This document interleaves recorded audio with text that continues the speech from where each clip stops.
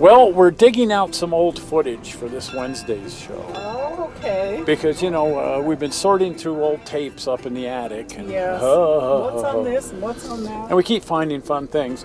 I found the footage that I shot in a place called Heritage Park? No, what was it called? And anyway, they had, I think it was Heritage Park, the High Country Railroad in Golden, Colorado. Wow. And it was a 2-foot gauge railroad with steam locomotives. They had 4 steam locomotives. And it was just really fun and really neat. And it evolved over time from one thing into another. But I found this old footage from 86. Wow. 1986 when they were, and there was a guy that had a Shay, and he kept his Shay on this railroad, and a 2-foot gauge Shay, and what a neat little engine, and he let us just take it and screw around. Oh, so it's Greg Hardy here, and Mike Niederhauser, and me. I'm actually hanging off the locomotive in places. Don, Schaefer, and just a bunch of the train guys, and they just let us take their Shay and screw around with it. How fun. So we did. Yeah. So check this out, 2-foot gauge Shay on the High Country Railroad. Well, Heritage Square was originally called Magic Mountain. I guess they had to change their name after the other Magic Mountain. I don't know how that happened. But they changed their name to Heritage Square, and the original railroad was a 3-foot gauge, and the locomotive was Rio Grande Southern number 42, a consolidation. That locomotive had been part of the collection at the Narrow Gauge Motel, had been purchased by Robert Richardson. It was the last operating steam locomotive on the Rio Grande Southern before it was dismantled. At any rate, at some point, the Narrow Gauge Motel decided to sell that locomotive to Ed Gerlitz. Subsequently, Ed couldn't keep it running and started buying all of these 2-foot gauge locomotives and converted the railroad over to 2-foot, and eventually sold that locomotive to the Durango and Silverton.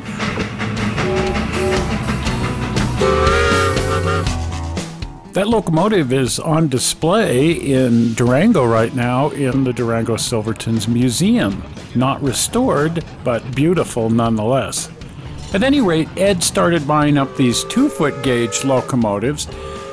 This train is being pulled by 2 European 2-foot gauge locomotives, and they were kind of the backbone of this operation. Now the goofy locomotive on the railroad is this little Climax. It was brand new when I shot this video in 1986. It was built just for this railroad, and it was actually built out of a boat. A steam launch.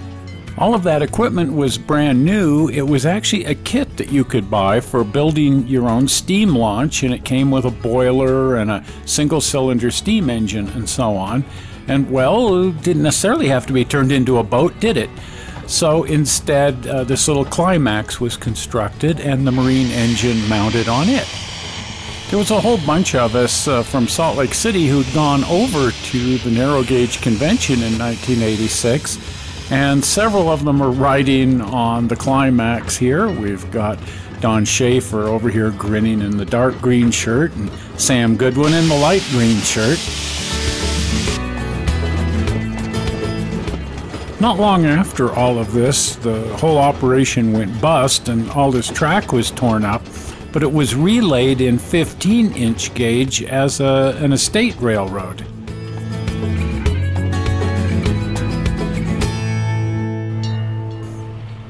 Now, the flagship of the railroad was this beautiful little locomotive, a 2-foot gauge construction Shay. Would have been used in highway construction and that sort of thing. It had the most unusual valve gear, little teeny Shay locomotive, and this really delicate 3-cylinder engine on the side of it. But I just never seen anything quite like this. Very, very unusual valve gear.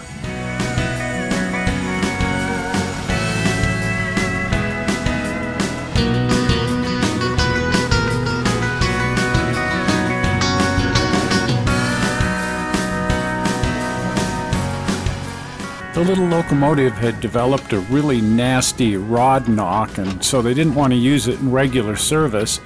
So they were just running a light engine up and down one of the side tracks here. And people who were attending the narrow gauge convention in 1986 were able to come over here on this particular day and enjoy the hospitality of the little railroad. Little did they know that the Lunatic Fringe from Salt Lake City was going to show up and, well, essentially hijack their little locomotive.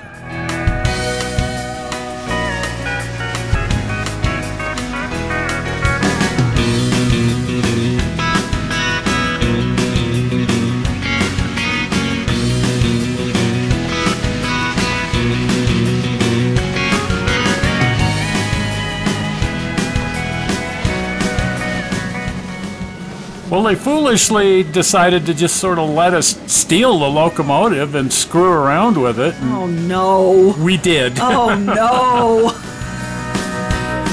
This is Sam Goodwin at the throttle. I don't think he'd ever driven anything larger than like a Volkswagen Beetle until right here. But he did okay. He didn't break the engine. Okay.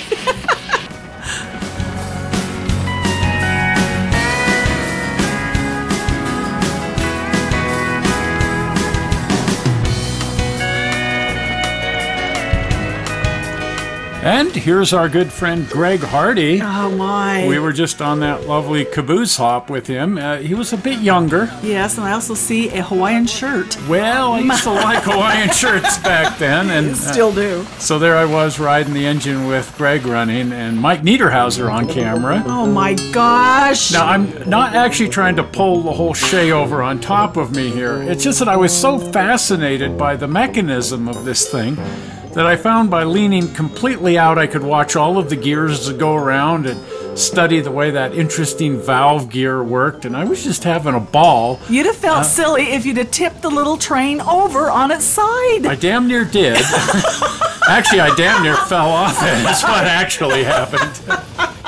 At the end of the day, sadly, I was the only one who hadn't actually driven the thing. I spent so much time studying it, I never got any throttle time. Well, I'm glad there wasn't rattlesnakes in the floorboards. There could have been.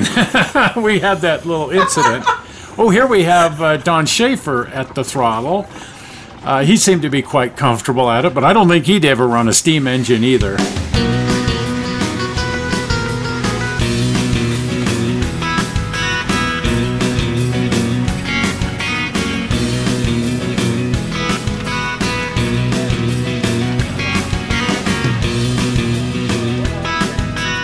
Now, here we actually have a real live, honest-to-God locomotive engineer at the throttle. Who?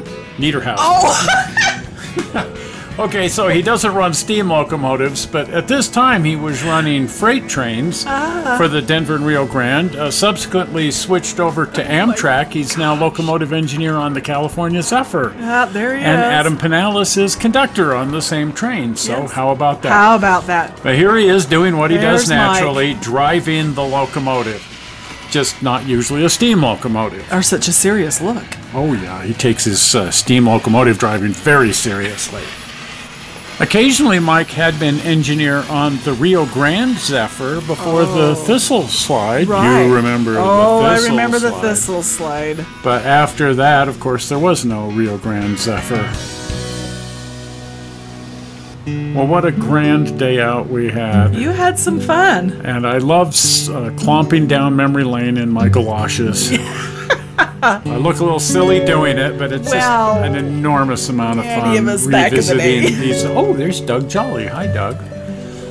But what a fun day we had on the High Country Railroad back in 1986. Wow.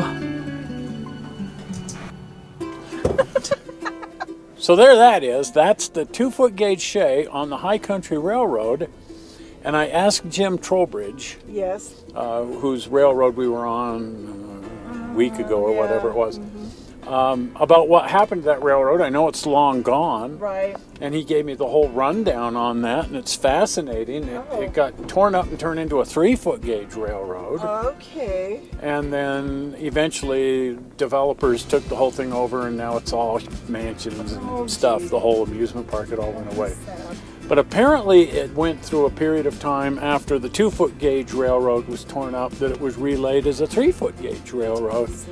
And then eventually it just went away. And the whole thing was about that far away from the Colorado Railroad Museum at Golden, Colorado. That's awesome. So it's a shame it's gone, but how neat that it was there at all for a while. And we got to go screw around with it, which was key. Well, if you haven't been over to the channel, pop over to the channel. Watch the 230, I don't know what it is. Oh, it's man. a lot of We need to movies. stop and count. Yeah. We can't keep track. No. Anyway, get on over there and binge watch. Yeah. Just, you know, carve out a day, Exactly. call in sick, and binge watch all 200 or whatever, however much you can stomach. Otherwise, you won't just be calling in sick, you'll actually be sick. Anyway, no. Anyway, do pop over there and do subscribe. Yes. We love to have people subscribe, and the best way to subscribe is by clicking on the infamous blue button, which will be appearing momentarily. Okay, zoink, that blue button right there. Now when you get over to the channel, there's a little bell icon. You click on the bell icon and you can set up your notifications, and then you'll be notified whenever we upload a movie, Yes. which generally is a couple of times a week. Right. Well, we're not sure how you found this movie on the internet. We hope you didn't find it boring. And we will see you here in a few days with some more massive screwing around. See ya. See you then. Bye. Bye-bye.